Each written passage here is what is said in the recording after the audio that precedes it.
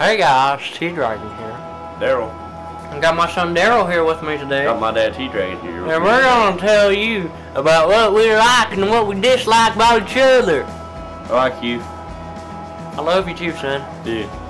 You're such a good son. There's some things I don't like about you, Dad. Well, whatever. Don't tell him my face or I'll punch you in the face.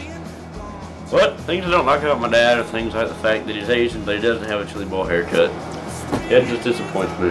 He's gonna be Asian. You already told me this, son. Remember what happened last time? He's gonna be Asian. He needs a chili ball haircut. Also, he really. Another thing, you need to quit telling me not to be a doctor. I don't want to be a doctor, Dad. Quit telling me to be a doctor. You're gonna be a marine biologist or something. Make some money. Yeah, I don't see what you're trying to do staying here and doing that good old school education system. I like marine biology. Hey, I like that about you, Dad. You want me to be a marine biologist? I like that.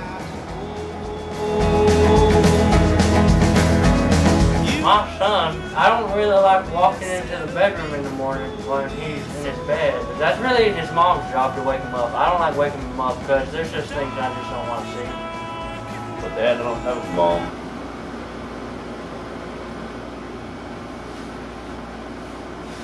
Well, there's things I don't like about my dad either. Like the fact that he's Asian. That just pisses me off. What? What, Dad? I'm sorry, I don't like Asian people. I mean, go in your room. I don't know if it's your skin color, go in your room, or your nose, your eyes, or your bad driving. It's something about y'all don't like. I think you need to leave and go in your room right now, son. I'm a grown man, I'm listening to you, I'm 17. Alright, leave! You don't need to be a part of this household.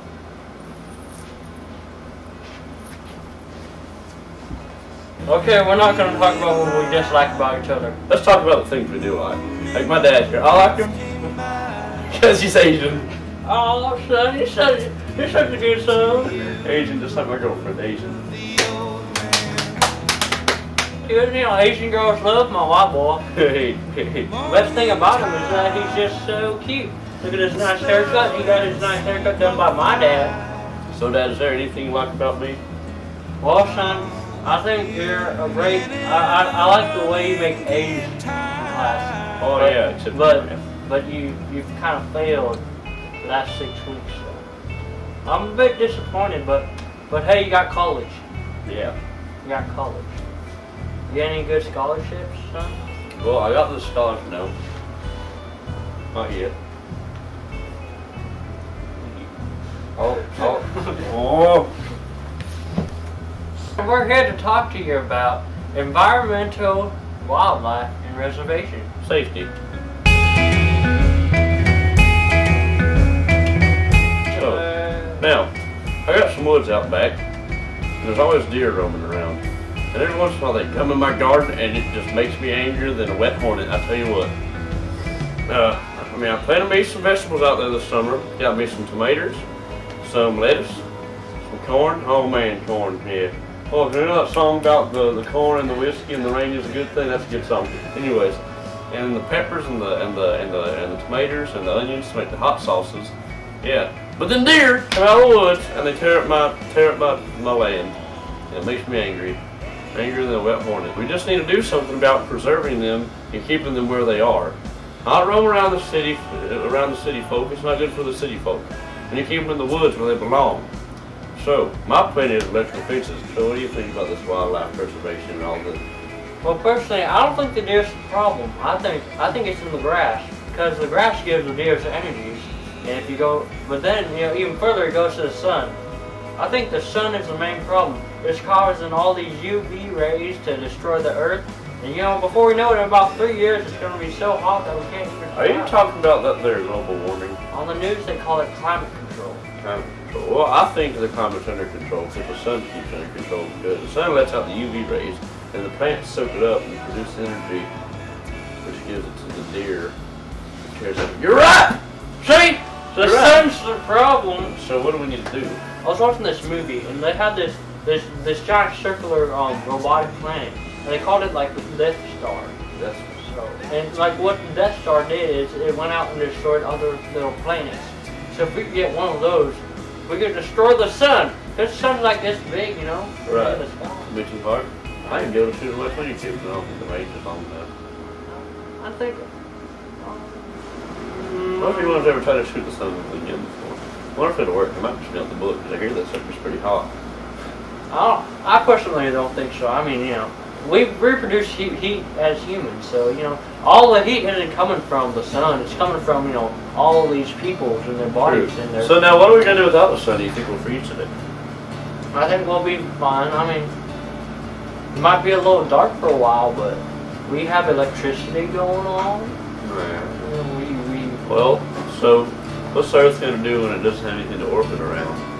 Oh, wait a minute, the sun orbits around us, not us around the sun, I forgot. Yeah, loud. For some reason I'm thinking about Galileo and his theories, but he's stupid anyways, dropping two balls at the same time in different weights in the ground. That doesn't make any sense. It doesn't make any sense at all. Yeah, so yeah. So, I mean, we just don't have anything moving around us no more. We'll have the moon still, but we won't go and see it without the sun. How are we going to go to the moon if we can't see it? Oh well, who cares?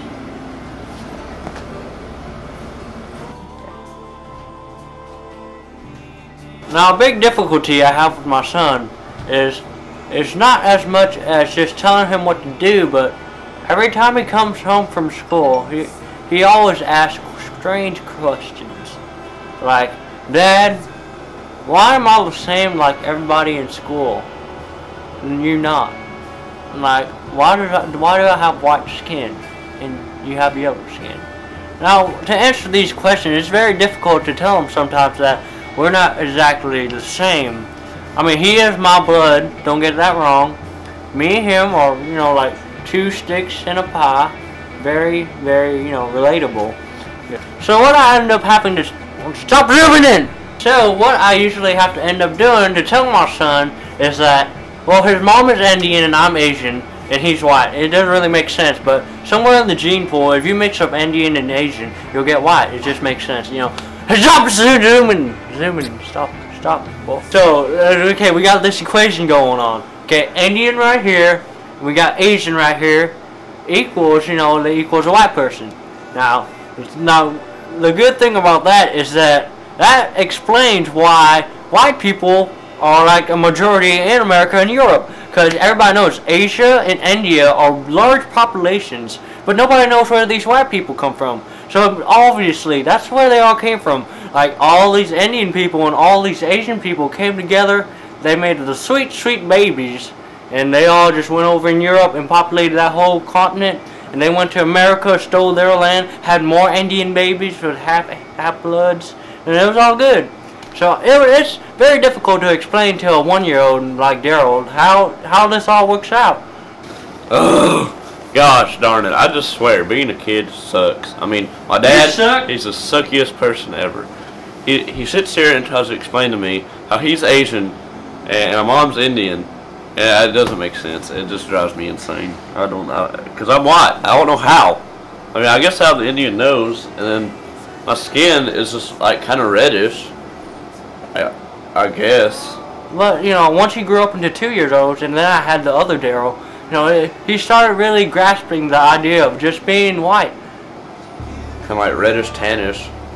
But that's from the sun, from the yellow sun, red skin. All the colors of the sun make white. So when the sun hits the red, yellow sun hits the red. I get it. Okay, but still, my dad sucks. He's always trying to tell me to be a doctor because I'm Asian or half Asian, whatever he wants me to do, because he's a doctor and everything. And then, I mean, I don't want to be a doctor. I want to be a sponsor for V8.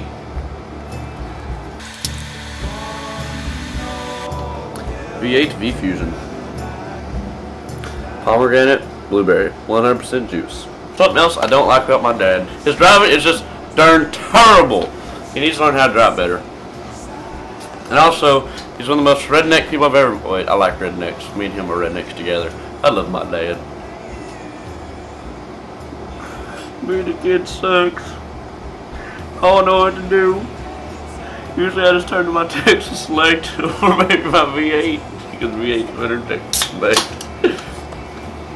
I just think doing ads is just such the wrong reason to just do anything. I mean, if you're doing it for the money and not the love, it just doesn't make sense. Yeah, it's like you're going to use someone else's product to make money and not make love, but when you stop hating make love, not stop hating make ads. That's stupid. It's just so stupid, and I'm just so thirsty. Me too.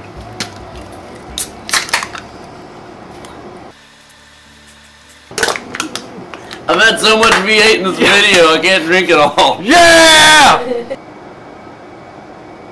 Stop hate. Make love. Swing! Jet lag! Wait, no. Just kidding, bro. Hey, wait, Daryl. Wait, Daryl, I got a new one. What? You do this. You do this. You say, Peter Parker it. Peter Parker it.